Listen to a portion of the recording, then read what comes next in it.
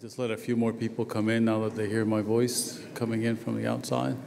I'm Francisco Gonzalez Carano. I'm the Dean of the Medical School. It's my real privilege to welcome you to the 11th Annual Frank Bryant Jr. Memorial Lecture in Medical Ethics and tell you a little bit about the lectureship. Today's presentation highlights the Center for Medical Humanities and Ethics efforts to provide opportunities that foster critical thinking and ethical decision-making for our entire community. This year, we have chosen to hold the Bryant Lectureship in the month of February in recognition of Black History Month. We plan to continue to honor or recognize Black History Month in this way in the future. The Frank Bryant Jr. Memorial Lecture celebrates the life and memory of a greatly admired medical leader and an outstanding humanitarian. Dr. Bryant graduated from the University of Texas Medical Branch in Galveston in 1956. He was the third African American to receive a medical degree in Texas. To us, it is astonishing to believe that only 3 African Americans had become physicians in Texas by then, well within my lifetime and certainly a few of us in the front row. He was also the first Black intern and the first Black physician at the Robert B. Greene Memorial Hospital, which was located where the new building, the RBG, which many of us go to, outpatient offices are. After services in the Army, he opened a family practice clinic on the East Side and was known by many as San Antonio's father of medicine. Dr. Bryant kept his personal phone number in the phone book so that his patients could reach him. There's still a few students in the back, so for them, a phone book is something that used to come thick. They would put it in your doorstep and you would look at it in small type. But it's the equivalent of having the patients have your cell phone, which very few physicians do. He used to take time to know each of them, something that we re-emphasize nowadays, as we know that medicine is not just about medications or treatments, but also about the social context. His former students, who are now practicing physicians, recall his patience and his desire to help anyone, regardless of their ability to pay for his services. For many of us, it is a fitting tribute to know that a person with high moral standards, a pioneer for equality in healthcare, and one who cared about leadership, doing what is right, will be honored and remembered in this way. Dr. Bryant was a dynamic force in San Antonio, especially, though not exclusively, in the African American community. We're proud to honor him with this annual lecture. Dr. Bryant believed in giving back to his community, and that such giving was really the purpose and the privilege of education. We're especially honored to have with us today his wife, Mrs. Gloria Bryant. Thank you for joining us and for the privilege of allowing us to continue to use his name in this way and so commemorate his life. Dr. Berggren will now introduce our speaker for today, Dr. Rosenthal.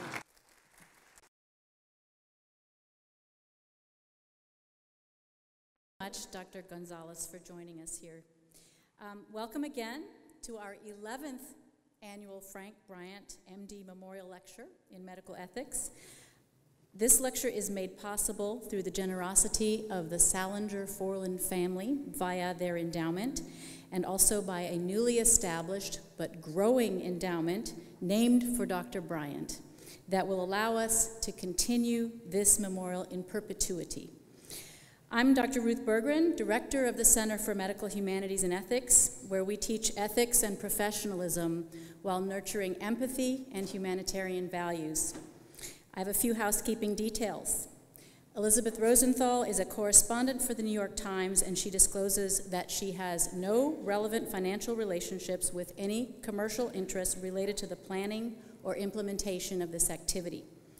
To receive continuing medical education, including ethics credit, please complete the electronic evaluation and statement of attendance. You can access these via the QR code, which is on the back of your program, or you can visit our website at texashumanities.org and follow the links to the Frank Bryant Lecture.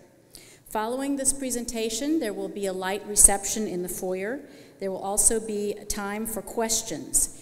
If you prefer not to come to the microphone, you may write your questions on an index card and have those cards passed forward to me, and I will read them if they're legible. As I mentioned earlier, Dr. Rosenthal is a senior writer at the New York Times who also trained as a medical doctor. She spent much of the last year working on an in-depth series on healthcare costs and pricing. During 20 years as a reporter and correspondent for the Times, she's covered a wide variety of beats, from healthcare to the environment to general reporting for 6 years in China. She's a frequent contributor to the New York Times Sunday Review section. Her many journalism awards include the Asia Society's Osborne Elliott Prize, the Beat Reporting Award from the Society for Environmental Journalists, and multiple citations from the Newswomen's Club of New York. She's been a Poynter Fellow at Yale, a Ferris Visiting Professor at Princeton, and an adjunct professor at Columbia University. She received a BS in biology from Stanford, a master's in English literature from Cambridge University, where she was a Marshall Scholar. She holds an MD from Harvard Medical School. She trained at New York Hospital in internal medicine and worked there in the emergency department before becoming a full-time journalist.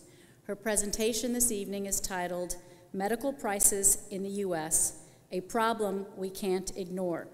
Please note that we are accompanied here tonight by NOWCast San Antonio, and that this presentation will be available on the internet following this presentation here today. Please join me now in welcoming Dr. Elisabeth Rosenthal.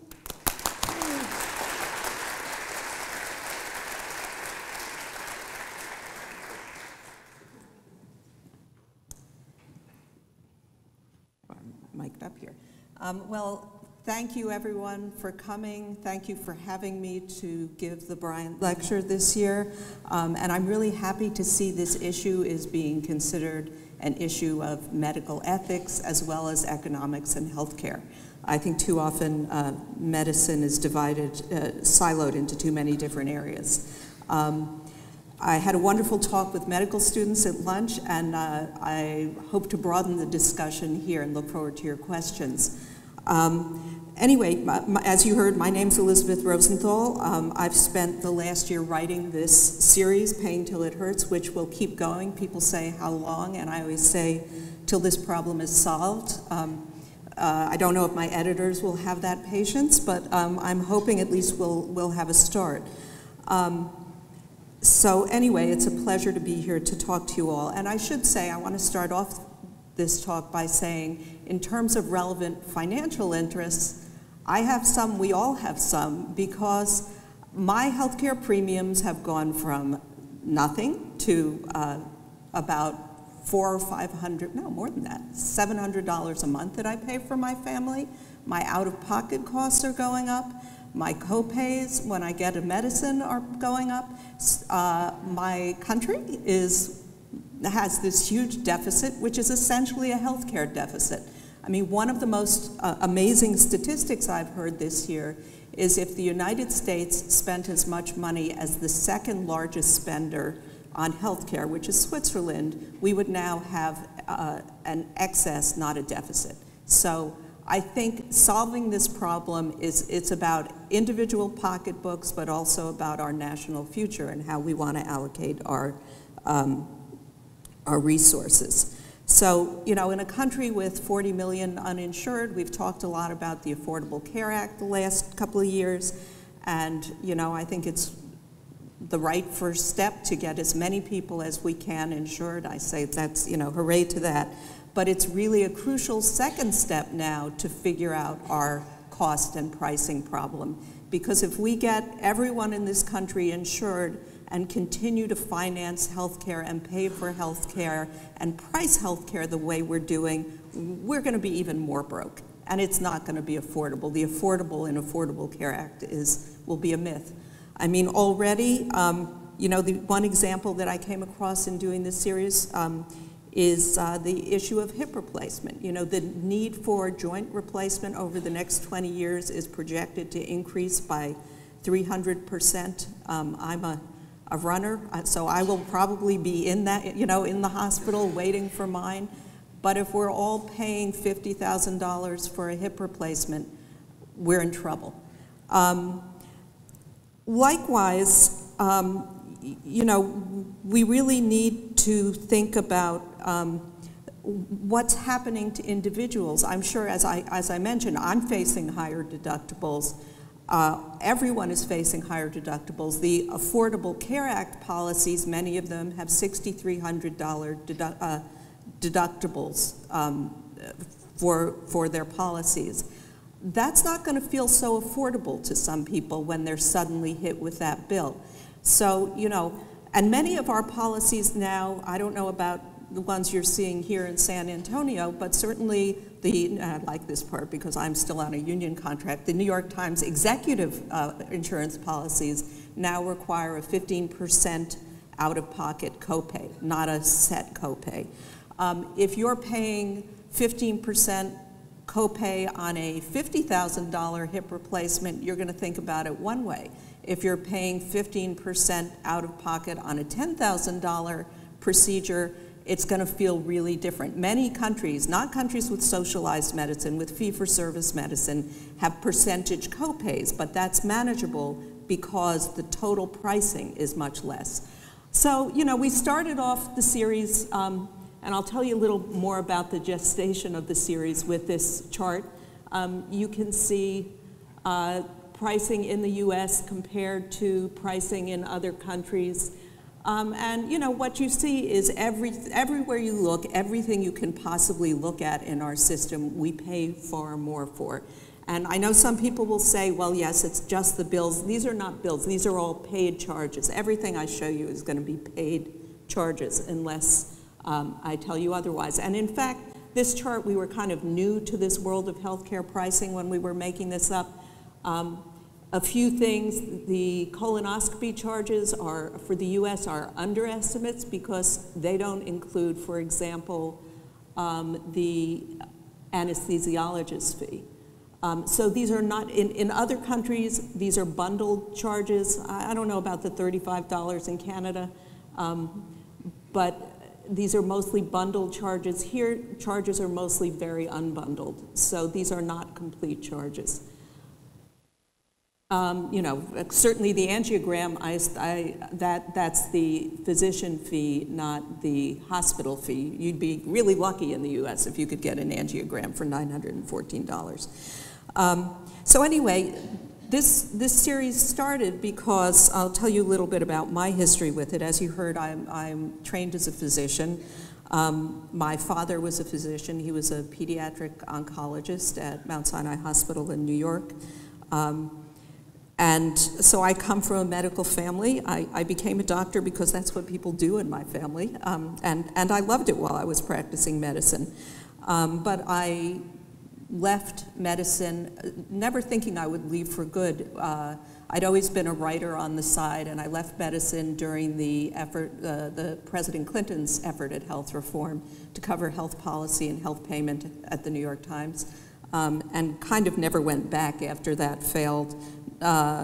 Because there were other assignments and 2 kids intervened, and I always thought I'd go back, but didn't. And I guess what happened to me while I was overseas, because we took some overseas assignments, first in China, and then in Italy, and then in France, was that I saw how other countries did medicine, and that left an impression on me. Not so much while I was overseas, but when I got back to New York in 2006, I think it was, I was 52, and hey, I needed my first colonoscopy. So how many lectures start off with people talking about their colonoscopies? But here I am. So I went to my internist, who I adore, and he said, you need a colonoscopy. And I said, okay, where should I go? He said, well, you could go to my colleague down the hall, but you're going to face a pretty big out-of-pocket expense because your insurance probably won't cover the anesthesia, and he does it at the hospital, and so you'll be facing co-payments for hospital fees. And he said, but you know, it's a pretty standard screening procedure, so why don't you call your employer and see who's in network? Find a way to do it in network. So I was fine. I called the New York Times, say, how do I do this in network? And remember, I'm kind of new to this new world of American medicine, and I'm old enough that I'm running into things that I actually need from the healthcare system. And they say, oh, well, all the hospitals are in New York are in network, so just call a hospital and you can have it done through their colonoscopy screening service. You know, I'm kind of trying to be a good consumer. I think cancer screening, Memorial Sloan Kettering, I'll sign up there. So I call Sloan Kettering, I say, do you do screening colonoscopies? And they're like, sure. So fine, I schedule it, you know, go through the whole very unpleasant prep. And, you know, walk into Sloan Kettering, which is part of the New York hospital system where I trained. So I knew the system, I knew the hospital, I knew some of the doctors there, including, weirdly, it turned out, the guy who was doing my colonoscopy. But, you know, I was a little surprised because when I walked in, I seemed to be going to the ambulatory surgery center. And I was getting a wristband, and I was getting what seemed to be kind of a pre-admitting physical. And I didn't think too much of that. I thought, all right, you know, this seems a little overboard for this, but that's fine. And then, you know, I'm get into my gown, have my cap on, and get wheeled into an operating room, you know, with nurses all around and anesthesia equipment. And I'm thinking, again, it seems a little overboard, but fine. I have my colonoscopy, it's fine. I'm thinking, you know, I don't pay a penny. And I'm thinking, as too many Americans do, oh, great, it was free, right? Free, that's the problem. It seemed really free to me until 2 months later when I got my explanation of benefits, which, because I'm kind of a healthcare wonk, I open, and I see that my insurance company has been charged over $13,000 for this really unremarkable procedure. I think, somewhat naively, this must be a mistake. So I call my insurance and they say, oh no, you know, look, it's really good. We know that $13,000, $14,000, that's a lot. Don't worry, we bargained it down. You can see, we only paid $8,900. And I think, that's still crazy. So I say, look, that's that. And look, there was an hour of, you know, recovery room. I'm like, yeah, but I didn't need a recovery room, you know. Well, you know, there was actually some blood work drawn. I didn't need blood work, you know. So anyway, after wasting a lot of my time on the phone, you know, life goes on and I'm not paying, and I think, okay, you know, not my problem, and leave it at that. But it still kind of haunts me. So part of what I wanted to do with this series is to start this discussion about costs, because I didn't feel like I could talk about this. You know, and this, I don't know how many of you saw, this was a recent article in the New England Journal, which I'm thrilled to see, because I think this is bubbling now in the medical community, of cost as a side effect. You know, we talk about a lot of side effects from different things we do, but we don't talk about cost. Now, I had good insurance that would get me a colonoscopy. From that first story, well, and I'll tell you, I'm getting one step ahead of myself, but a lot of people don't. And I'm hearing from a lot of people who, before the Affordable Care Act, said colonoscopies had to be free to patients, which they are, were not getting colonoscopies because they were really expensive. And I've also heard, as I'm sure you've heard, from a lot of patients who checked to see that their doctor was in network, and so they thought that part would be paid for, but then suddenly are getting bills from facilities and anesthesiologists that they didn't consent to, that they didn't know were going to exist, and are really struggling with those. So more about this idea later, but that was the start of the series. So I want to talk later about, you know, solutions. That we'll talk about that at the end. But first of all, I wanted to talk about how at the beginning of this series. It had a very humble beginning, which is I knew I wanted to do a series on healthcare costs. My editors said to me, why don't you write about the Affordable Care Act? And I said, no, I think it's a great first step, but I want to do a series about costs. And they thankfully gave me a green light and said, tell us how you want to do it. So this was kind of a little open for business post. This was from our Well blog. I did a little post, and I don't know how many medical students are in the room, or college students. It was about a study that was done by a medical student during her summer job and in a lab. And basically what she did was she called 200 hospitals across the United States as part of her project and said, I have a 62-year-old grandmother who needs a hip replacement. She's not Medicare age. She doesn't have insurance, but she's well-to-do, so she can afford to pay for it herself. How much will it cost? Does anyone have any ideas of how many hospitals could tell her that? You know, even after, she was persistent. You know, she called back many, many times and really wasn't able to get an answer. About 20% could give her a ballpark. After repeated calls,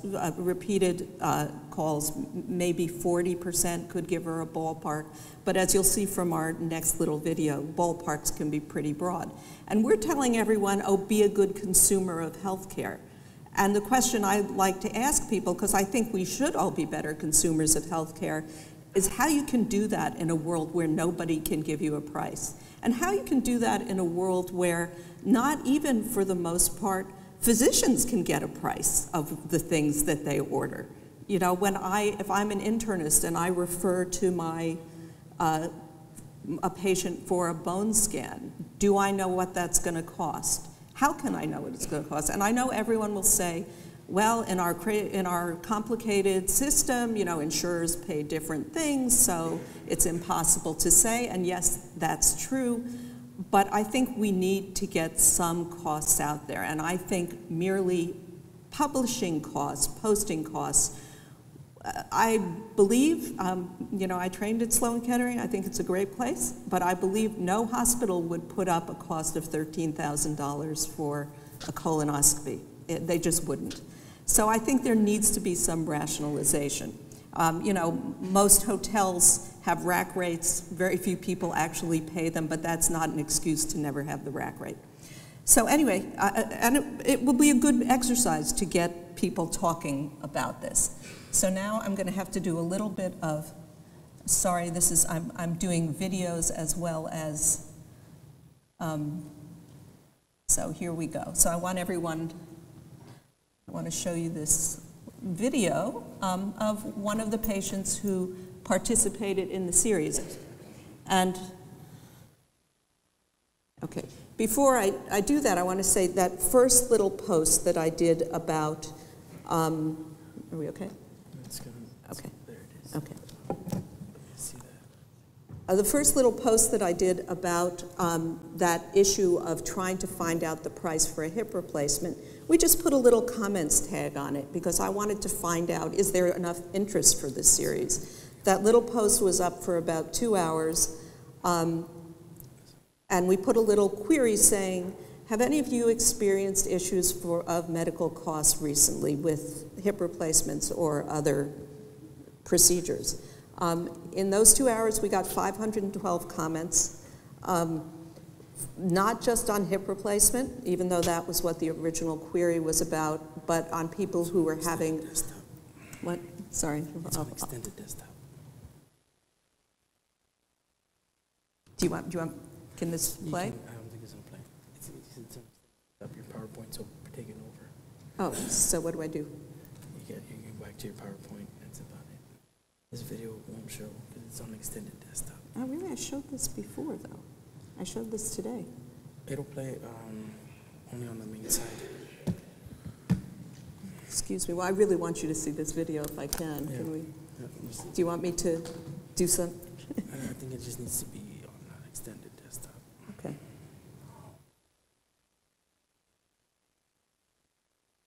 Well, I'll tell you a little. Do you want to play with this for a second while I keep talking? Okay. I'll tell you a little. I mean, because this has really been the really fascinating thing about this series for me.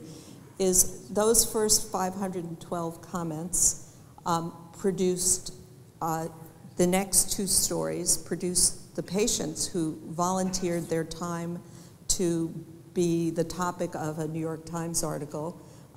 These are not people who are exhibitionists. I mean, they are not people who want their medical issues splayed across the front page of the New York Times. But they really felt like it was an issue that was important, and they gave,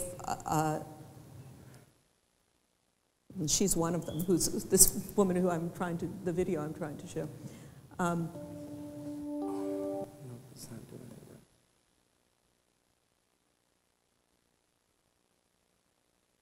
Is it because do you want me to reload it?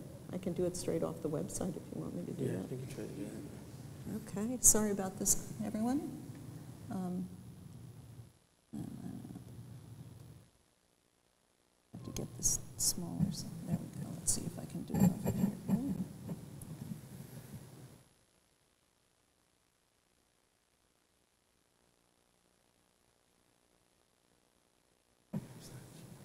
No, that's still not going, huh? It's still not going. It's on the PowerPoint still. Back to the PowerPoint. Sorry about this, everyone. Right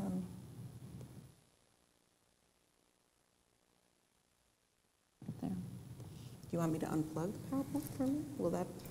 I mean, it's just going to bring it back up. Let me see if it comes back up. Okay. It's just coming up. It was not on there. This is taking priority. It's not that. What happens if, because there are several videos, which some of them I have to show. The minute we plug this off, it's going to do this. Sorry. That's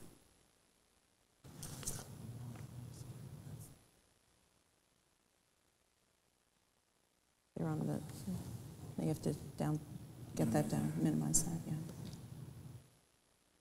They're on the tabs up there.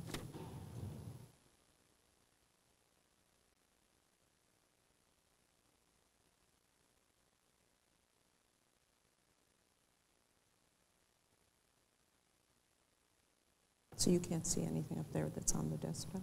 no, because it's on the. This is on the wrong side of the desktop. If I could drag this whole thing.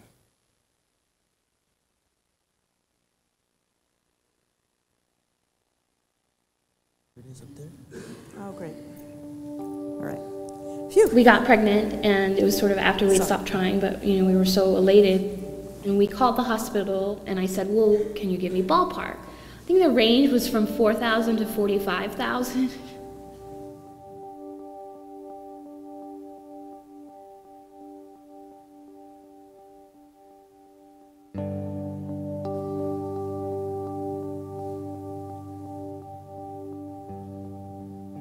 I don't know what to expect in any way, but I also don't want to make choices based economically instead of what's best for me and my baby. And so that's really scary. Even yesterday, I was just talking to my mother because we started childbirth classes, and they're saying, oh, you can use the bathtub or you could use the ball. And my mother says, totally innocently, well, how much does the bathtub cost? If you get an epidural, how much is that going to cost? And I don't want to think about that in my childbirth. I want to do what's best for the baby. The hospital, they're really trying to help us, and the doctors are really wonderful. It's just, we're trying to make it work in a system that doesn't work. Thanks. So that is, now how do I get my, Yeah, there we go. So Okay. So that is Renee Martin, who was one of the people who commented in response to that first post. She was 5 months pregnant when she answered that post, and I followed her through her pregnancy. And I, want to tell you all, my kids are now 19 and 21. If my kids turn out like her and her husband, I will be ecstatic. These are two, they're both 32. They've always worked. They've always made sure they had health insurance. Renee is now in a master's program in medical ethics at Vanderbilt and applying to medical school. her mom is a doctor and his dad is a doctor. So that these people couldn't make this system work for them, to me, is you know, it shows how problematic it is. I'll show you now what her charges ended up being. You know, good news, she had a healthy baby in June. These were their charges. Then this is understand these are charges at the hospital where her father-in-law is on staff as a pediatrician. Well, you can look. You know, and the thing I notice about this is, look where the money is. The obstetrician's charges, the obstetrician who followed her from the first prenatal visit to postnatal care is not particularly, is not the big number. You know, all of those were negotiated down somewhat. The hospital had a quote-unquote charity care program, so they got about they paid about 60% of those charges. They are not poor enough to qualify for Medicare because they're both employed. Ironically, her husband's insurance did cover pregnancy, but she couldn't get on her husband's insurance policy because she had had an abnormal pap smear 3 years prior, which was considered a pre-existing condition, so they wouldn't insure her, okay? So this is a system in trouble that is not working well for almost anyone. These are the charges they did pay or had paid already by the time their child was born. So again, you know, they may, you know, the problem is partly that if you look at them through the experience of American medicine, that looks okay. You know, ultrasound, $11.91, maybe that's reasonable. One of the people who answered happened to be, have a German wife who does billing and coding in the German system. The charge for ultrasounds there is about $200. Okay, so, you know, again, we're talking big differences. Okay, so we started, maybe partly because of my own experience, but we started our series with colonoscopies. Partly because the goal of this series, often when the New York Times and other publications cover healthcare, they talk about, or healthcare pricing, they tend to focus on the, you know, $500,000 cancer drug or the hospitalization that costs $2 million. And my thing was to kind of get more people engaged on this. I wanted to focus on medical encounters that everyone could relate to, that no one was going to say, wow, that's shocking, but I hope I never get that, I need that drug. So, you know, we started off on the things that we thought that everyone needs. So we started off with colonoscopy, the most expensive screening procedure recommended for every American. And, you know, what I found is, you know, let's just look, the first 5 entries are relating to the woman who was the subject of that story, a woman who, you know, amazingly agreed to have her colonoscopy dissected for our readers. And hers was not particularly remarkable, and that's the thing, too, about this series. I could have picked much more expensive ones. I picked ones that seemed to reveal what most of our readers were experiencing. So Deirdre Yapalatter was her name. She's 64. She went to, you know, the facility fee. She had an outpatient, she had her colonoscopy at an outpatient surgery center. Facility fee, $29.10, anesthesia, $2,400, gastroenterologist, again, you know, less than the anesthesiologist. Total, $6,400, paid about $4,000. She didn't pay a penny. She was happy at first until she started looking at her bills. Now, the 2 numbers below, I think, are instructive because they're another patient's bills, a woman named Maggie McCann, who's in around 50, who for different reasons needed 2 colonoscopies they were about 3 months apart. And actually the more complicated one was the cheaper one. The in-office one, the more complicated one was the one in office. The first one was the screening colonoscopy at the hospital, 914284. There was a lesion that was found there that they biopsied but decided they should take off, so the gastroenterologist said, come back, I want to take it off. And they scheduled the second one in the office, not because anyone was, it was like so many of the decisions we make in American medicine. It was related to, it was good for her to do a Thursday, and on Thursdays the doctor was in the office rather than at the hospital. And there you go, look at the big difference in the pricing. And that's part of the message too, and why I'm going around wanting to talk to medical students and physicians and patients, because a lot of the decisions we as patients and doctors say, yeah, why don't we just do this? We have to start understanding there's a cost to why don't we just do this, that there is harm done.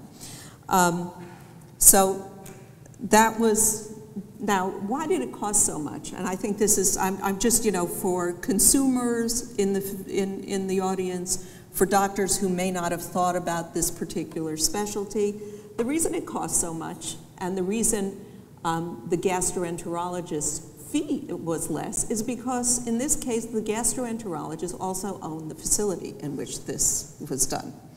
So basically this was a gastroenterologist in the suburbs of New York, gastroenterology group. No one says they're bad doctors. Everyone had a good experience there. Their patients liked them. But a few years ago, they decided, 10 years ago, it was good for them to open an ambulatory surgical center. Now, literally, if you get off the elevators on the 4th floor of this office building, to the right is the doctor's offices, to the left is the ambulatory surgical center. They used to do the colonoscopies to the right, where you couldn't collect a facility fee. Now they do them to the left, where you can, and that has increased the price of their colonoscopies dramatically. So why not open a center? Why do we think it's not a good idea for doctors to own facilities to which they refer? Here's an example. And Medicare and insurers, to fight back against this, part of the problem and part of the suffering for doctors is they say, look, we know you guys are all doing this, so what are we going to do? We're going to reduce your fee. We're not going to give you that much because we're assuming that all of you guys are making money on facility fees as well. But if you're the doctor who is still doing these colonoscopies in your office in a cost-effective way, you're going to be in trouble because your fee is going to be cut by a lot. So that was one thing. The anesthesia, $2,400 for an hour of anesthesia for, and we're not talking, intubation and major, we're talking propofol. In a lot of the world, propofol is given by the doctor who's doing the colonoscopy. Now you may argue, and I think it's a discussion that needs to be had, how much safety, if any, does it add to have an anesthesiologist standing there? You may add, a friend of mine who's an economist at Yale saw this article and said he doesn't like a lot of, he's a type A person, he didn't want to lose time to propofol. He said, I'm going to see what this is like to have it done without anesthesia, as is often done. He said it was great. He said he's going to I don't know that I would go that route. I want propofol for mine. But, I think the problem is that, and if you have a colonoscopy at the VA will not pay for anesthesia like this, and they won't pay for, they will do it in the most cost-effective way. I think the problem is the financial incentives lead us to do it in the least cost-effective way, the most costly way possible. So no one is saying that this is a bad test. We want everyone to get colonoscopy screening. I don't know if we need them as much. I mean, I have seen really amusing letters that patients sent me as I was working on this, where people would have a colonoscopy and, a year later, as if this was like a 6-month teeth cleaning, we want to remind you that it's time to schedule your next colonoscopy. And people are, you know, they want to do the right thing, and they try to do the right thing. Another thing I was mentioning, you know, on colonoscopies, the number of colonoscopies that are done, there's a geriatrician in the UT system who does a lot of studies on the overuse of colonoscopies in the frail elderly. To say this is a preventive procedure that's always a good idea, you know, for a frail elderly person to do a clean out to detect a possible early colon cancer, let's think about whether that makes sense and why we're doing that. So anyway, moving on from colonoscopies, because each of these examples shows a different issue in our healthcare system. There's Renee Martin again. Her issue was childbirth. I frankly didn't even realize that childbirth was an issue. I had my babies, you know, 20 years ago, when I remember the issue was, do you pay for a TV in the room or not? You know, what I learned is that the cost of childbirth in the U.S. has tripled since 1995. Tripled. My last kid was born in '94. And people say to me, and you know, maternity care used to be a money loser for hospitals. Now we're in a world of, you know, fancy birthing in suites. Oh, here's your free champagne, all private rooms.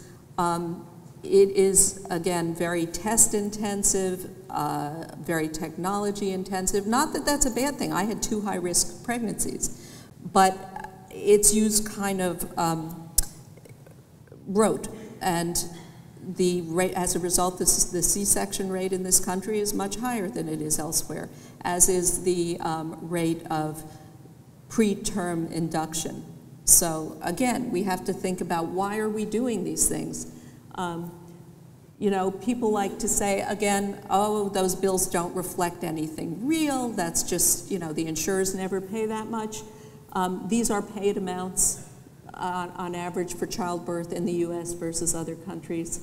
And again, they don't include private doctor's fees. So these are hospital fees in the U.S. In other countries, they're bundled payments. So we're paying a lot more, and the question is, are we getting a lot more? And I think, you know, the problem is that all the studies have shown that even though we pay more and we get more stuff done to us, we don't have better results on average. So we have to think about that.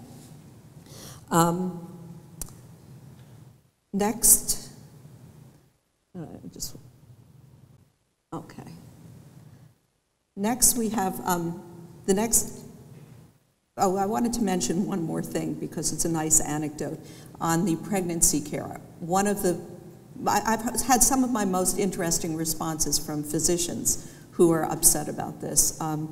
And one of the people in the pregnancy story was a doctor named Marguerite Duane, who's a family practitioner in Washington, D.C. She was upset, she's at Georgetown, and she was upset about the cost that her first 2 pregnancies had generated, the bills. She has good insurance, so it wasn't really about the out-of-pocket expense. So for her 3rd child, who was born last year, she decided she would do it, you know, basically bring everything with her. So she turned up at the hospital 2 hours before delivery. She brought her Motrin, she brought her heating pad, she brought the donut that you're given to sit on, she brought diapers. She had her baby stay with her in the room, thinking, okay, those nursery charges are really offensive to me. And when she got her bill, you know, it helped a bit. She got her bill. It was $8,000, and she discovered that it actually cost more to have the baby with her in the room than it cost to have the baby in the nursery. So again, let's think about what we're paying for. This is Mike Chopin. Now I'm going to want to play another video. Is that like, sorry, I'll give you some advance warning. Do you want to set that up while I? We'll just do that real quick. Where's okay. The videos? Where are the videos? Michael Chopin, just to give you some background, he. Where are the videos at? there, you have to reduce this. You have to minimize that. And this is this one. It's that one. So Michael Chopin, he's now 67. And he had a bad arthritis of his right hip after a sailing accident when he was younger. He's an architectural photographer, has always been insured. But when he needed a hip replacement at the age of 62, because he really couldn't work anymore, he did not, his hip was considered... I needed a hip replacement, and I started looking into...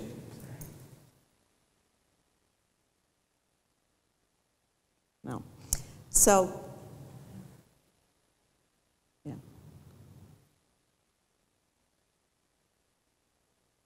Doesn't want to play. You want to load it again? I can. He does not want to go. You may have to close it and open it again. Just get it back on.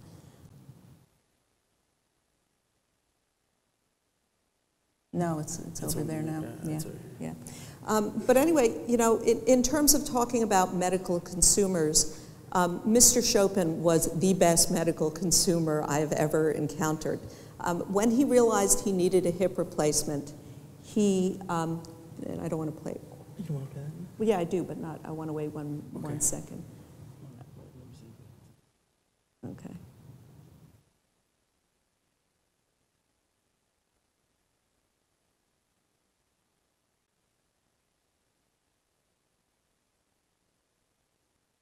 Oh, you want to play around with that while I talk? I'll try. Okay.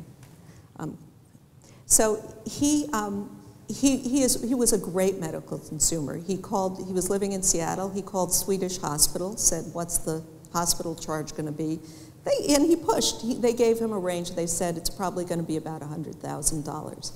He found an orthopedist who he liked. He got a charge from the orthopedist. As you may or may not know, generally hospital charges exclude the artificial joint. That's often paid separately. So he did a lot of research, figured out what kind of joint he wanted, and found a friend who worked at Stryker and arranged to buy his joint for a wholesale price of $13,000. You know, that's a good, for those of you who don't follow artificial joint pricing, that's a good price for an artificial joint. But when he added those all up, you know, he's a photographer. He had savings, but he was nearing retirement, and he decided he would look overseas.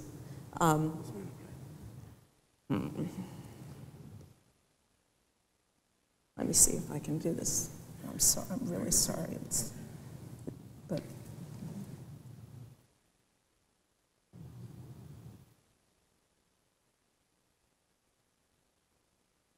see if we reload it this way.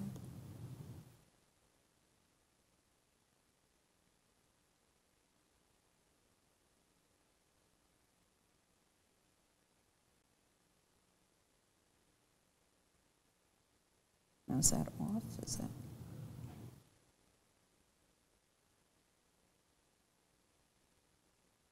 And where is it loading it? It's loading up on the right side. Can you get? You see it? Or you drag it back? Can we start it now? Even if we have the junk around, it would be good to.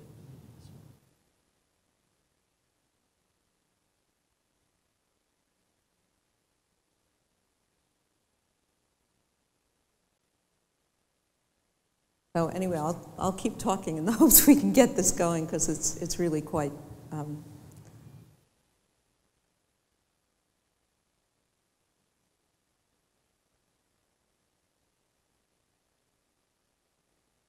I needed a hip replacement, and I started looking into what it cost to have it done. It came to $112,000, $112,317. She's in San Francisco. For the hospital.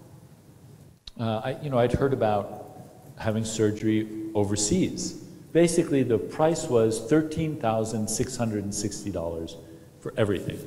The surgery, the rehab, the flight over and back, 2 people, crutches, medication to take home with me, everything. This is not the prosthetic, this is not the anesthesiologist, this is not, you know, anybody who actually did anything. This is just the hospital bill. Total cost of hip surgery in Belgium, including everything, cost just about $600 to $700 more than the wholesale cost of just the prosthetic device in the United States. The good thing about my knee surgery was getting my mobility back and getting my life back. And it enabled me to start horseback riding at 66, which most people don't start horseback riding at 66. And I couldn't be doing that without the joint replacement. I bought a new board, new snowboard, new boots, all this stuff, because I'd given it up years before because I couldn't, and started riding again. I was pretty cautious for the first year just because I was scared of falling. But this past year, I taught 26 days on the mountain. I mean, I'm stronger than I've been in a decade. Okay, so, you know, the good thing, of course, is that, move this down. Where's my PowerPoint? There we go. Okay. You know, the good thing, of course, is, and you'll note with both patients, they're really happy with the outcome. The joint replacements changed people's lives. But why did they cost so much? That's what was the cost difference? Why did those joints cost so much more in the U.S. than in Europe? And, you know, again, there are 5 companies that basically make most of the joints in the world. I discovered in doing my research that 3 of them are in a little town in northern Indiana called Warsaw, Indiana. You know, if you were an economist, I think you might say, well, this is a kind of monopoly situation. The joint makers, they don't really have to fix prices because everyone in that town, you know, a mixed marriage is when one person works for Stryker and the other works for Dupuis. So, you know, it's in everyone's interest to keep them high. And they can do that in this country because we have the medical profession, hospitals, have no collective bargaining power. Why are those joints cheaper in Belgium? Why does it cost $4,000? This is the exact same joint, and it's definitely a joint made by a U.S. company. Some of them may be manufactured overseas, both there and here. It's because the Belgian government says, what's a joint? How much should we pay for a joint? What do we think it's worth? And they set prices. They say, this is what our system will pay for this artificial joint. And guess what? You know, the companies say, okay, fine, well, you know, we'll take that. This is what you're offering. But we don't have anything like that. So instead, every hospital, every group of orthopedists is left to their own devices to do this kind of negotiation. And individually, they don't have that much negotiating power against just a few companies. Complicating that even more, I mean, the more I looked into this, the more you realize how business decisions really guide this. The joint makers make a big effort to, they want to be in teaching hospitals because I'm sure there are some, I hope there are some orthopedists in the audience. You know, orthopedists tend to learn on a particular device. They get comfortable with that system. A Stryker device uses different tools to get put in than a device from another company.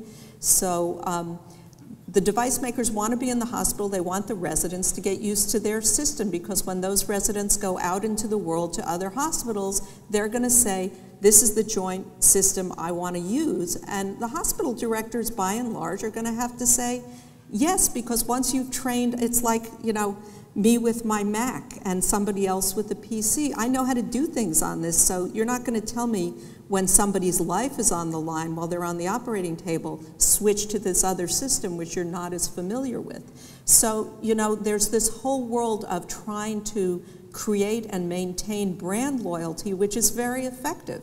So most hospitals have to stock every brand. Now the good thing is that a few orthopedic groups and a few hospitals are saying no to this and trying to work around it to say, we're not going to stock every brand. We're going to pick 2 brands and everyone's going to have to learn to use them.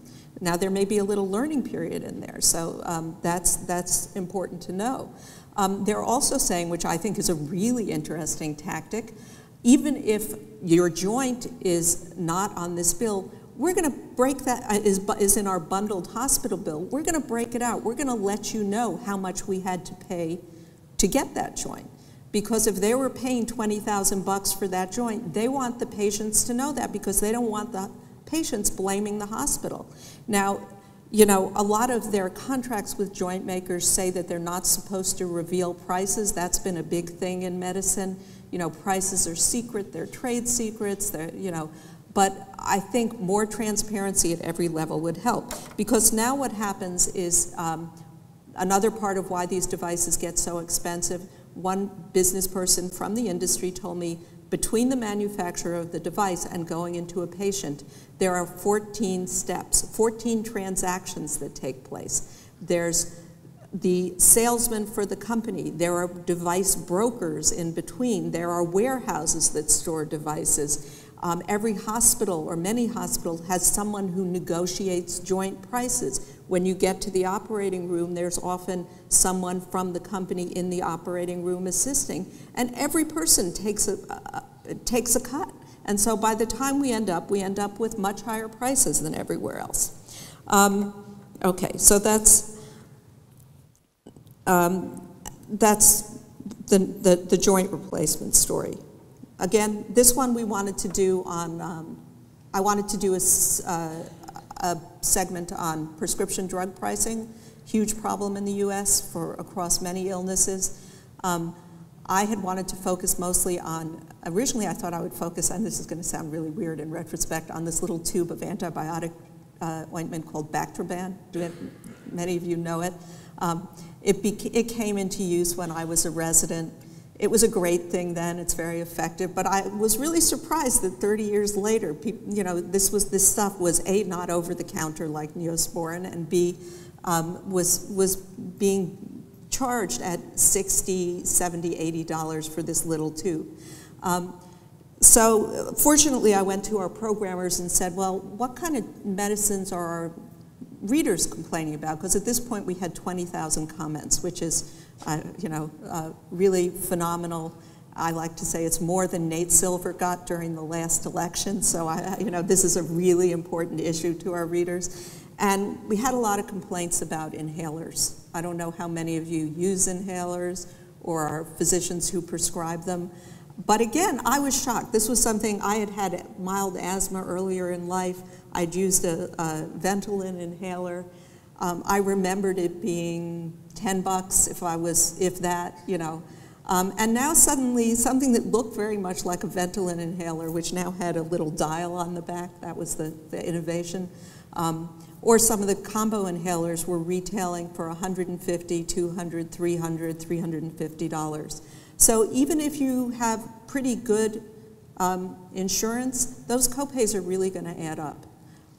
So the next piece was on asthma. It was specifically on asthma inhalers, and now I'm going to need my the best graphic in the history of New York Times. We'll see next, so I'm going to keep talking while... Let's download that video again. I have to download the... Yeah. It's... No, it's this one. No? No, it's this last one, this tiny one. Tiny one? Yeah, sorry. I don't know if it took that. Did it? Yeah, now it's gone.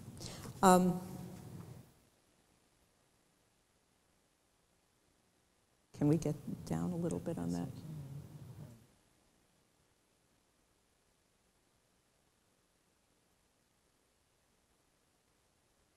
That's it.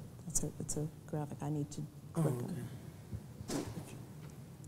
You need to bring this over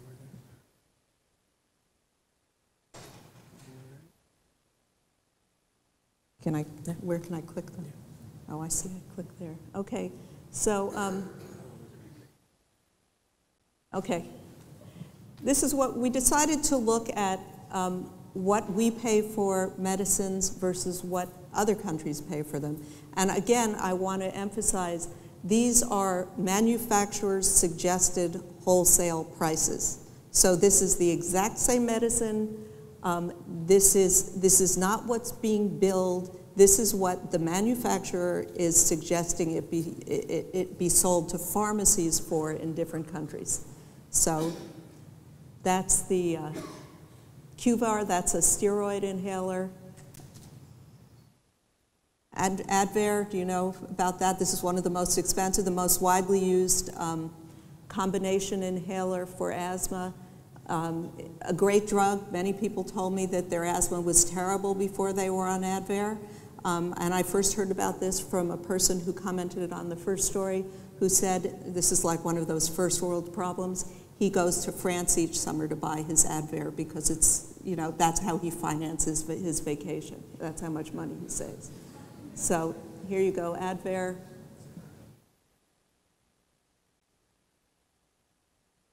Again, now people in France don't actually pay this because they have their pharmacy is covered, but this is what the manufacturer is suggesting or is selling to pharmacies for. Rhinocort, how many of you are on Rhinocort or use it? It's a common nasal spray, great for allergies, very commonly used, sold over the counter for, for $5 or $6 in much of Europe. Right. You know, I see occasionally, I live up near Columbia, I see occasionally people going into the pharmacy looking for Rhinocort and wondering why they can't find it on shelves and being shocked when they learn how it's sold in the US. Augmentin, again, I was a little obsessed with this because Augmentin came into being while I was in medical school. It was an incredible innovation when it was first present because it made amoxicillin useful again. And it was what was considered expensive in those times, maybe $30 for a 10-day prescription. Now Augmentin, here you go.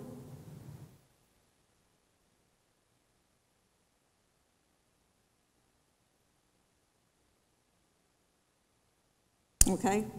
One of the things I learned is that there is generic Augmentin, but generic Augmentin is not cheap. It's just 10% cheaper than brand Augmentin.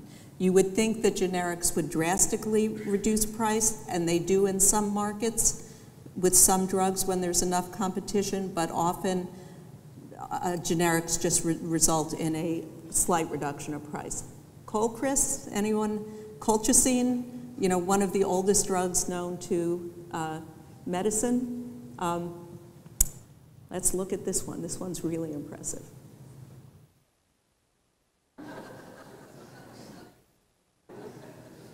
Okay.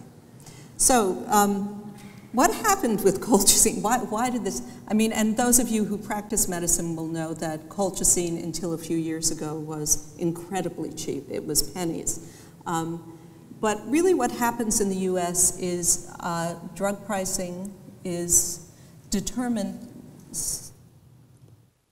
largely by patents and the US Patent Office and the FDA. And they each do their job fairly narrowly defined. They do what they're supposed to do according to their mandate, which is not to think about prices. So the US Patent Office merely has to say, is it new to extend a patent? So what works for drug manufacturers is sometimes there are wonderful new medications, but sometimes there's just minor tweaking of an old medication that allows for extended repatenting. So when my little Ventolin inhaler got a new dial on the back saying how many meters, how many sprays were left in the canister, and again, it's useful, but it led to a new patent. So it meant that that inhaler could be sold for $150 instead of $5. with colchicine, or Colchris, what happened is, and again, you know, it's the result of good intentions. The FDA said, look, there are some of these really old medicines that we don't have good safety studies on. We don't have the official drug trials we would want. So they said, you know, good idea. Okay, if there's a drug manufacturer out there that's willing to undertake the safety studies we have for more modern drugs for colchicine, and this is a drug that's been used for centuries, so it's not like anyone thought there was some, you know, major skeleton in the closet. They could get a new patent on the drug. So some enterprising entrepreneur said, sure, I'll do those trials. Has a patent on colchicine that I believe lasts for 10 years. And that company can charge what it wants now in the United States. So again, you know, the patent office determines if something's new. The FDA determines if something is safe and effective. But no one, as in many other countries, is thinking, is it worth it? Is it better? Is it really better than what we have already? The example I like to point out, which is to me most telling, because I heard about this from a lot of my gynecologist friends this summer, is there was a very popular birth control pill called Loestrin 24, I believe, that was about to go off patent this summer, or it goes off patent in 2014. So last summer, the drug maker that makes Loestrin pulled it from the market and reintroduced it as a chewable in a chewable form. Okay, chewable birth control pills. You know, sorry, but most people who are of that age know how to swallow pills. It created havoc because the old pill was no longer available. The new pill was much more expensive, and you know, the young women who were taking it weren't sure. They didn't particularly want to chew their oral contraceptives, and didn't know if it would work if they just swallowed it. So anyway, you know, this is the kind of stuff that goes on. And I'm going to try and speed up because I know we're running late. The next one I wanted to talk about was hospital costs. And I really didn't want to go into, you know, inpatient costs because every inpatient stay is so different. They're complicated. I didn't think I could bear dissecting a hospital bill. So we decided to just look at something simple like stitches in an ER. And, you know, this was one of the kids whose mom came forward and said, oh, my kid had stitches last week, and I was really upset by the bill. He's in East Lansing, Michigan. His stitches cost over $3,000. I got a very amusing note from the hospital saying, that's impossible, but I had every patient before I use someone in the story, I insist on seeing the bills. We had the bills, you know, and it's a combination of things. So the little girl who got glue, it was $2,100. You know, and I've since gotten letters saying, you know, wow, that was a good deal because my stitches were, you know, $15,000. So it's all over the map. And of course, you know, in fairness to hospitals, they're not paid for a lot of things they do. There's tremendous cost shifting, but it's often very irrational cost shifting. So, you know, the girl who got the glue, this 2-year-old, she was treated in California. And because California is unique in the United States in that it requires hospitals to file their charge masters and make them publicly available, I went to California Pacific Medical Center to look at how hospitals determine prices. And I want to point out that California Pacific Medical Center, you know, I didn't pick a hospital that I think is doing something illegal or widely off the mark. I think they're just really good at doing this. They're really good at the business of medicine. And so this is part of their charge master. I think it's really interesting for doctors and patients, if they can get their hands on one, to look at it, because you see how these bills add up. You can see how a bill for a few stitches ends up being $3,500 because every component of it is charged separately. You can see the gauze, you can see the suture material, you can see the lidocaine, you can see the glue, that, what it's charged. And the charges are often, as we see when we hear about the, $35 Tylenols, pretty surprising. You look here, radiology services, just look at a few. A CT without contrast, $3,000. That's a lot for a CT. An EKG, $300. I guess when I'm speaking to doctors, I always encourage them to look, to ask wherever they practice, to see the charge master, to see what's being billed on their behalf, and to see what things are going to cost. You look at lab tests on charge masters, they're high. For a lot of hospitals, and I guess a lot of you know this, labs are like the kind of drinks at a restaurant. They're the profit center. So, I always remember now somewhat with some horror when I was a resident, and everyone who was in the hospital, we would order a CBC with diff every day, an electrolyte panel, 2 standard blood tests for hospitalized patients. You add those together at CPMC and you end up with over $500 a day in lab tests that probably no one is looking at. Again, it's the why not and reflexive stuff that we do that I think we have to start thinking a little more about. Again, you go to the cost of a hospital day in the US versus other countries. We're way out there. Not all of our hospitals, there's a wide range. The academic medical centers tend not to be the ones at the top of this chart. They're somewhere in the middle.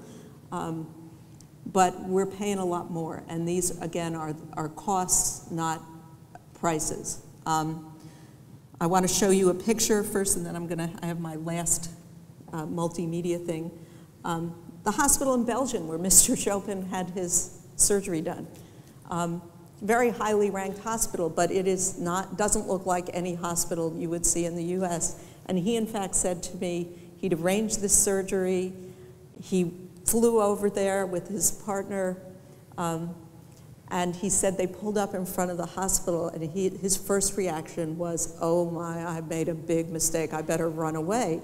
His father had just died at New York Hospital where I trained, and so he had been used to that being his model of a hospital, and he went in here and he was like, where's the Starbucks? Where's the coffee in the lobby? Where's the private room? There's none of that. And so I think part of the change is not just for hospitals and doctors, it's we as American patients have to kind of refocus what we care about in healthcare if we want to get our money's worth. I have so many friends who go into hospitals and go, oh, it was such a great place, there was free coffee in the lobby. Because that's what consumers respond to. No, it's this one.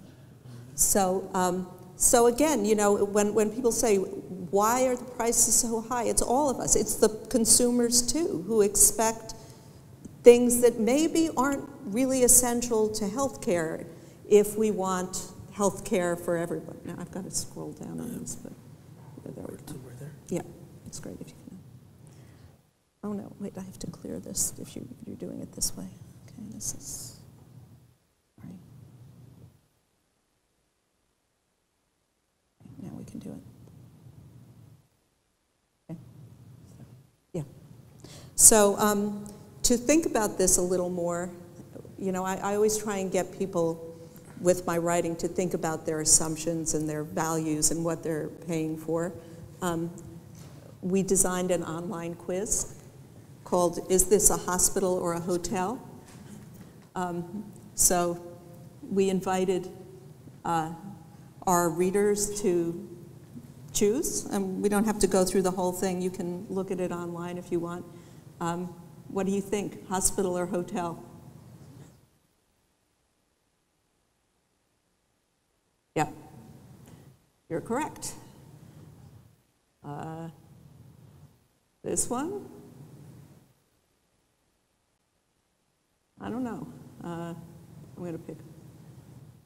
That's a hotel. Here we go. No. Hospital. I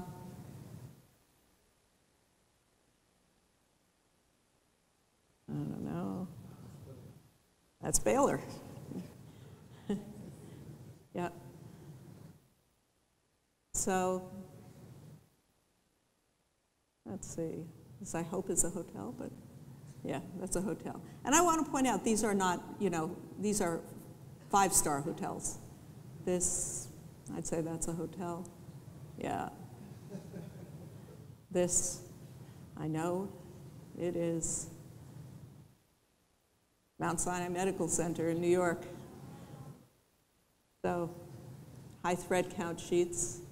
But anyway, you get the point. You know, this could go on and on. But I think, you know, are we paying for the things that really yield good care, and how can we communicate that to consumers? Yeah, I just want to go back to the PowerPoint. Where's your PowerPoint done? Yeah, it's down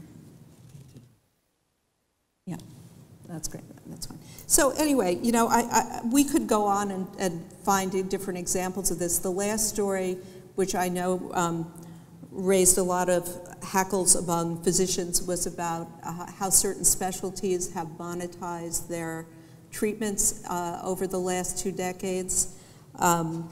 It focused primarily on dermatologists, mostly because their incomes have gone over the past 2 decades or 25 years from on par to primary care doctors to now to a point where at many hospitals where they're on, if they're on salary, they are now making more than some of the neurosurgeons. And I always try and point out to my colleagues that you know, neurosurgeons spend 10 years in training and deal with a lot of middle-of-the-night emergencies. Dermatologists don't, so I understand that certain specialists have a really difficult lifestyle, a really challenging lifestyle, and go through years and years of training and face high malpractice rates. But I also like to point out that the specialty that probably has the worst lifestyle and the highest malpractice rates is OBGYN, and the OBGYNs are not particularly well paid in many communities compared to some of the what we called when I was in medical school lifestyle specialists. I know anesthesiologists are not the same as dermatologists in that sense. They work a lot in the night. But I do want to raise the question of physician income and physician salaries, because we're at a point in our healthcare debate where everyone says we need more primary care doctors, we need to reward people for going into primary care, and yet medical students come out of medical school with an average of $156,000 of debt, and they are not going into primary care. So if we believe that, we really need to figure out a way to rearrange our salary scale. In other countries, orthopedists make more than primary care doctors, but not 5 times more, not 3 times more. So I think we really have to evaluate how we value different parts of our healthcare system differently. The other thing I want to say to doctors always is, when you look at hospital bills, and this has been pointed out to me many times, and this is certainly true, the specialist fee is generally a very small part of that hospital bill. But it doesn't help to just point that out. It helps to, doctors need to be more proactive, and that's why I say, price as a side effect, cost as a side effect. You know, we need to feel responsible for the pricing and the payments and the cost and the economic pain we create, even if it isn't directly because of our fee, because we set the cascade in motion. So to kind of say, well, I didn't charge that much for the surgery, it's the artificial joint which costs $25,000, but what can I do? I feel like it's incumbent upon all the different parts of the medical community, including the doctors, to be part of that debate. Fortunately, and I'm going to end now, I'm seeing much more of that happening. I've been really heartened that the Medical Society of Wisconsin recently took out a full-page ad in a lot of their local media calling for payment reform. Now, not a single payer, of course, and I don't think that's, you know, that's a solution. There are many solutions to this, but one of them is not keeping on doing what we're doing now, which does not, which leads us to bankruptcy individually and as a country. They had a lot of interesting ideas, you know, require insurers to spend 95% of their revenues rather than the, you know, 80% we now do on patient care. Require hospitals to justify their new building more. Do we really need all private rooms in a hospital? Do we really need the new wing? They took issue with medical advertising. You know, when I was training, you couldn't advertise prescription drugs on television. Now, you look at the news channels, and who are the advertisers? They're hospitals, mostly not the best hospitals. You know, if I was being completely candid about this, and it's things like testosterone gel, you know, not God's work. So, you know, I think we need to really rethink how our money is getting spent. Should we be regulating? I mean, we are now not allowed to buy drugs from overseas. You know, again, technically that's for our own protection. Recently, the state of Maine said to its employees and its residents, go buy in Canada. It's fine, you know?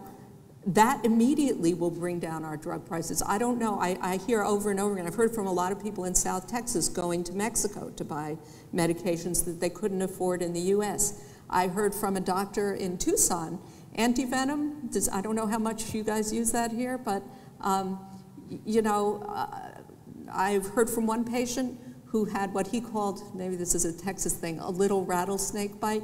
In New York, there's no such thing as a little rattlesnake bite. He described great treatment he got, you know, with anti-venom, left the hospital shortly thereafter, and he said, and a couple of days later, I realized why everyone was being so nice. I was billed $135,000, okay? You know, over the border in Mexico, the vial of anti-venom is $30 a vial, I hear. So, you know, I think we have to bring drug prices into control. That chart it's funny, but it's also sad. So I was, you know, pleased to see Maine doing that.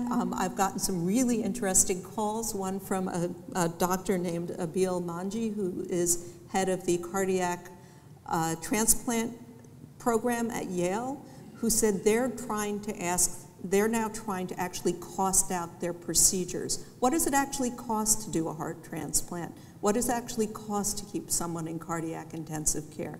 So that they can justify what they do and see where they could cut down those costs. I think all of these exercises are really interesting, and I hope they will move forward, and I hope doctors will be central to this process because you know, one thing I feel like I do know is that drug makers and insurers who are where the really high salaries are, there's an article coming about that, by the way, you know, they're not really caring about your patients the way you are. So take the lead. And I'll stop there and we can do questions. Thanks.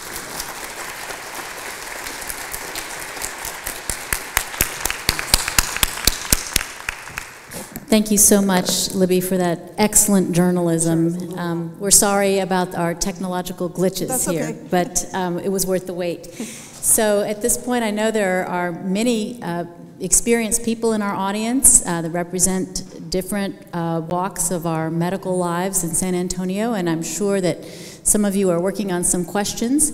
You may either head to the microphone that's in the central aisle, as I see Jerry Winokur doing now, or you may give your question on an next card to Melanie or Stephanie. All right, Jerry Winokur. Thank you, Dr. Rosenthal, for your talk tonight and for bringing these costs and price issues front and center to American consumers. I practiced medicine for almost 40 years here in San Antonio, the last 20 as a geriatrician. As a geriatrician taking care of patients 65 and over, I was basically, although I was in private practice, I worked for America's single-payer system, which is Medicare. I think any of us that have Medicare or have loved ones on Medicare realizes that that works pretty well as an insurance program. Yeah. Now, there are also issues of cost with Medicare for the long run. But I'd like to point out that in Medicare, as a physician, Medicare set my fees every year. And for the last 10 years, basically, there really hasn't been an increase in physician fees. And yet, I believe that the program worked well for my patients. It often occurred to me about this great debate we're having about the cost of health care in America, as if the federal government and the Medicare program could set my fees as an independently practicing, privately practicing physician my entire career. Why is it such an anathema to think that they couldn't set other fees, the costs of drugs, the costs of procedures, the costs of hospital stays? I realize politically it's a difficult issue, but let's face it, it's working. The system is working for an awful lot of people, like almost 50 million Americans. The system is working. So what is the difference? What is keeping fee setting in other areas of medicine, the way it's done for doctors under Medicare, what is keeping that from being done? Thank you. Sure. That's a good question, and you know, there are a lot of things that we take for granted, like you know, America wouldn't accept Medicare for all. It wouldn't accept a single payer. You can't regulate. You know, regulation is a problem. You know, I don't know. I don't know what I do know is that America doesn't like the way things are working now, and what I do know is that, you know, if you had a choice of Medicare or Aetna setting your rates, you might choose a federal, you know, at least a federal program that was dealing uniformly with everyone rather than deciding, you know, we've got a lot of bargaining power here and not much there. So, you know, Medicare does set doctor fees. It does set bundled fees for hospital stays too. But it was taken as a given, you know, in our political system that wouldn't work. Although I do point out to people, and I'm not proscriptive in this series. I don't know. I do think there are lots of different kinds of answers, and at the moment we do none of them. I would point out too that we you know, we regulate a lot of things that are essential in our world. We regulate electricity. You know, rates. That's not set by the free market. And more than that, I would point out that, you know, there is no real market in healthcare at the moment. So what do we expect to set prices? I mean, we get exactly the prices our system is designed to create, which is whatever the market will tolerate. So, and I think I've heard from a lot of individual providers who are now saying that Medicare is often their best payer, because if you're an individual in private practice in New York, you have no bargaining power against the private insurers, and they're getting now $45 an office visit. So, you know, what we're doing is, it makes no sense, it doesn't get us the outcomes we want, and it's not sustainable, so. That was a very complex question with many complex answers and room for a lot more thought. Let's take one of these questions from the card, and then we'll move to Dr. Yusutin. I think this maybe comes from one of our students in the audience. You mentioned there are harms, side effects to cost. With regard to training cost-conscious clinicians, how do we help medical students and residents to think and practice cost-effectively when the system itself seems inflexible to cost-conscious efforts? Well, that's a great question. We were talking about this morning a bit. You know, I think medical students and people in medical training are in a great position to start the cost discussion. I think, you know, cost is a side effect to me, that it should be part of every patient visit. And I know, you know, both doctors and patients hate that. We want to say, oh, it doesn't matter, you know, we're just going to do the best thing for you. But that's not realistic, because the patients are going to get those bills you know, a month later, 2 months later, and not be able to pay them. So I think we have to talk about it more, and talking about it more means preceptors talking to their students. I said to the students this morning, I think medical students, you have a little more time. You should be asking every patient, what's your insurance like? Trying to get from your doctor, the doctor you're working with, how much is this likely to cost this patient? Can the patient afford it? I think it will raise consciousness for everyone, of course, and I think there should be courses in medical school, which I certainly didn't get, about how much, you know, how much does this, why do things cost what they do? We take a lot for granted, and if you look at other countries, there's no reason why things have to be done the way we're doing them, and we're not doing them. You know, look how much administration we have in American healthcare. You know, old studies say 3,000% more. You call, you know, the Curie Institute in France. You know, they're not a shabby hospital. They look kind of shabby, but they're not. You know, if I call them and ask a question, I want to speak to an administrator. They'll say, "Oh, we have 4. Which one do you want?" You know, the head of nursing, the head of, you know, they don't have these layers and layers and layers.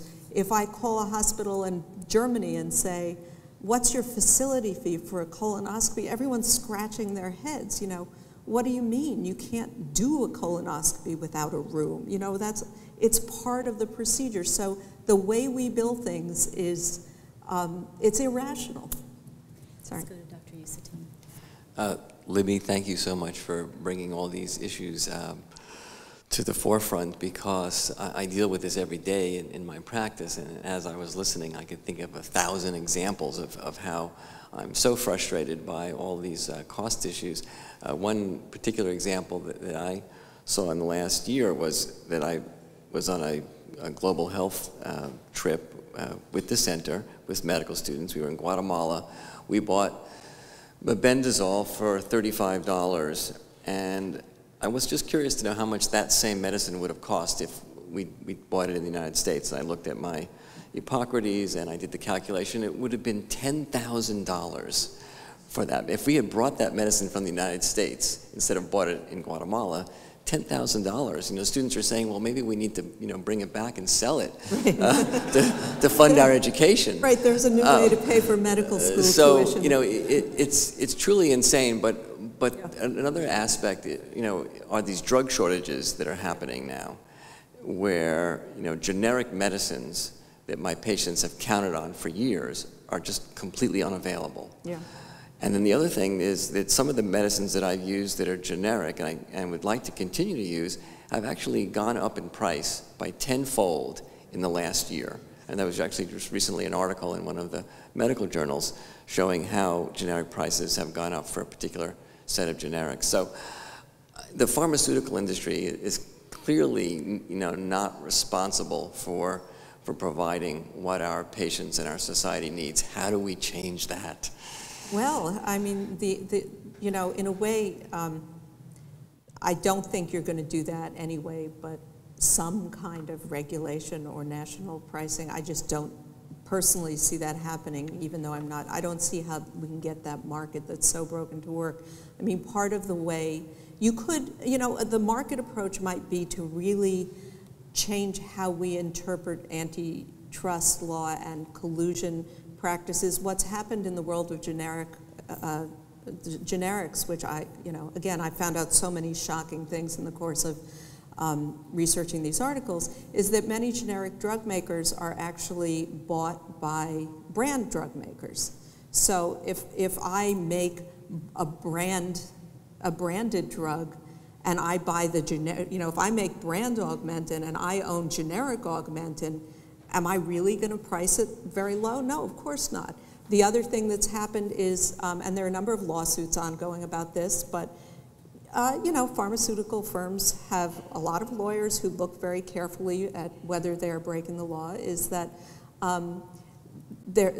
a number of brand manufacturers will pay generic makers not to produce or to keep their drugs off the market, and that's legal, okay? But it doesn't, it's legal, but not what anyone intended. So as long as we let that kind of stuff go on, and as long as we say, sure, changing it from a pill to a chewable counts as a new product, I think we're really going to be in trouble. Now, I know, is this big government? I don't think so. I think this is just, you either have to control price or you have to make a market that's really a market, and it's not a market now, and patients are really suffering. I think the word that came to mind for me was not big government, but piracy. Yeah. When I saw the pills that you could get in Saudi Arabia compared to the pills you could get in the United States. Listen, we have lots of wonderful questions, and the discussion could go deep into the night, but we have a reception waiting for you all in the back,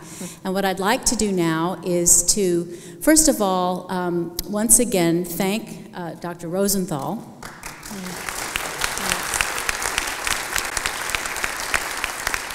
I know that we're all looking forward to reading your additional posts in the New York Times. And also, I should say, for doctors and patients who have anything they want to say, I'm eRosenthal at nytimes.com. I'm interested. This series has grown out of hearing from readers, and for everything I know about, there are 10 that I don't. So please feel free to contact me. And I want to close with the thought that Dr. Frank Bryant believed deeply that healthcare should be accessible to all, regardless of their ability to pay, regardless of the color of their skin, regardless of their religion or their ethnicity. And the high cost of medical care that all of us are facing today threatens those values for each one of us. And so we are grateful to the Bryant family for, again, permitting us to perpetuate the legacy of Dr. Bryant and his values. We're grateful to our supporters in this community that allow us to begin these kinds of dialogues in San Antonio. And so please join me one more time in thanking Dr. Rosenthal, and we're adjourned.